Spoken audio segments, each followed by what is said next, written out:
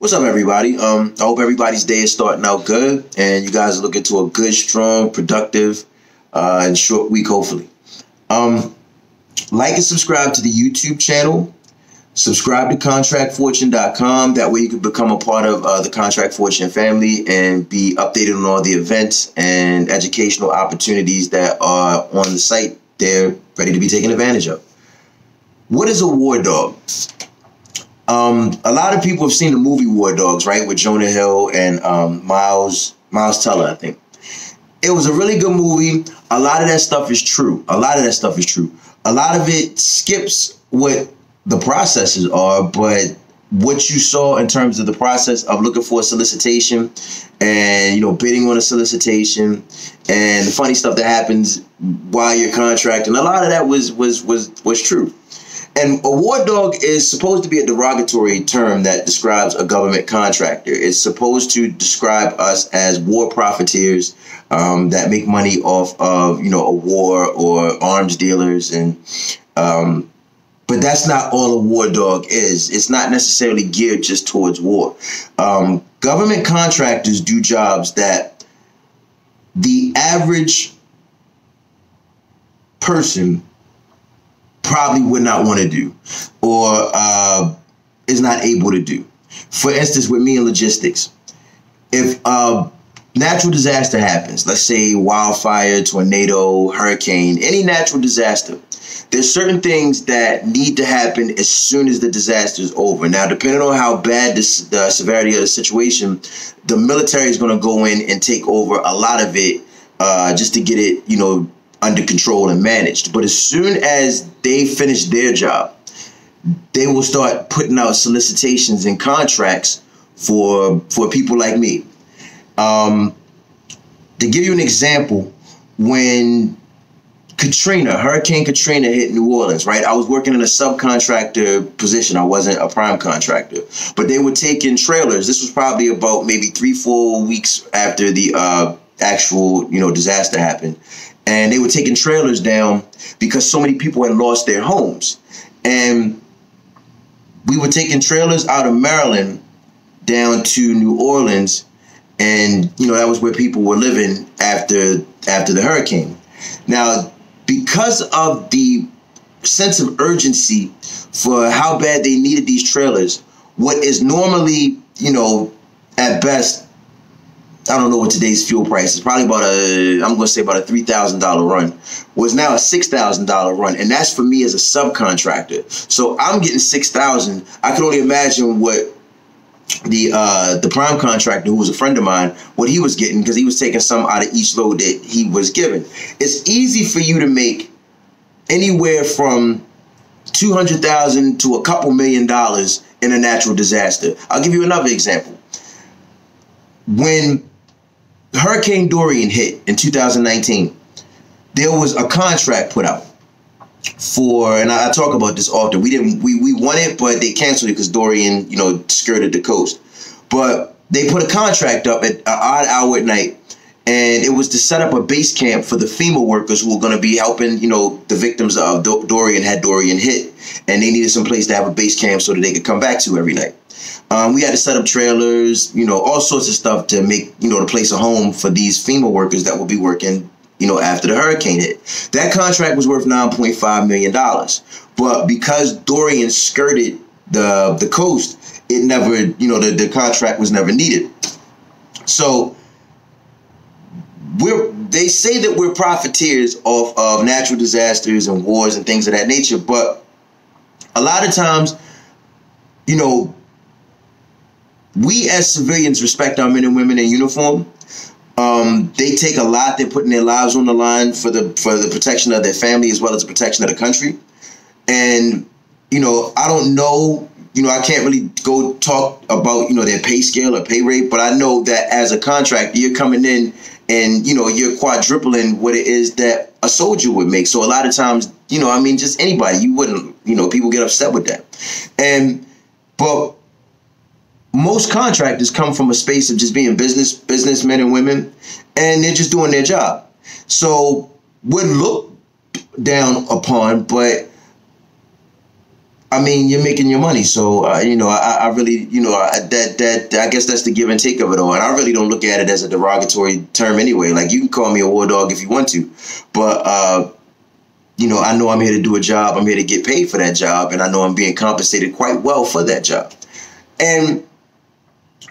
But you have to be, as a contractor also, and as a war dog, you have to have certain, I guess, cognitive skills. You got to be able to think on your feet. You got to be able to, it's a businesswoman and businessman's environment, because you're dealing with the military. You're dealing with procurement officers. You're dealing with people in charge and those that have power over, the purse strings. And you need to be knowledgeable of whatever it is that you're doing. You need to be knowledgeable of the job that you're being asked to do. You have to be able to think on your feet a lot of times. And this is what comes with being a contractor as well. Being able to make an adjustment, because the procurement officer will give you an adjustment right then and there. They'll say, we want a black tank, and you've already went and bought a brown tank, and they're like, nah, we want a black tank, and you have to go find this black tank right then and there, or they will cancel the contract on you. Now, certain situations, they'll cancel you for cause. Check this out. And we talk about this during the class. When you take the class, we talk about this particular situation. There was a company, I'm not going to name them on this video, but it's named in the class, and their job was to ship tarps, like the blue tarps that go over the houses in Puerto Rico, right? When Hurricane Maria hit, these tarps were to cover, because people lost roofs on their homes, so they needed these tarps to keep the water out. And they were given like I want to say $21.2 or $22.2 million contract to make sure that these tarps were making it to the island. Well, a lot of times dudes or folks will see those dollar signs, and they will see those numbers, and they'll get excited, I would be excited too to know that I'm getting ready to make $22.2 million. But at the same time, I never think about the money first. I think about the job first. I think about the fact that right now there's a procurement officer who's waiting for me to complete this job in order for them to complete whatever it is that they need to do. So the job comes first. And as a war dog or a contractor, whatever you want to, call it, sure, you're getting paid these, large sums of money to do this job, but you still have to be good at your job. You have to be able to say, all right, this is what I'm getting paid. This is potentially what I might be getting paid.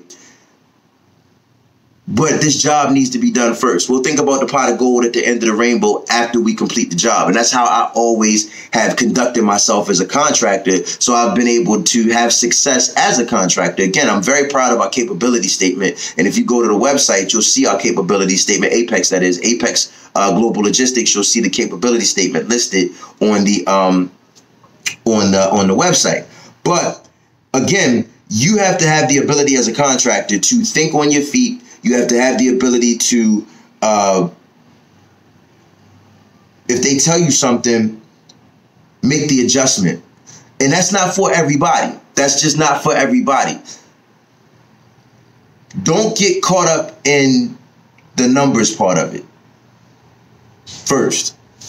But to go back to, because I'm jumping all over the place, to go back to what it was that I was telling you about this company, they were supposed to ship $22.2 million worth of tarps over to Puerto Rico.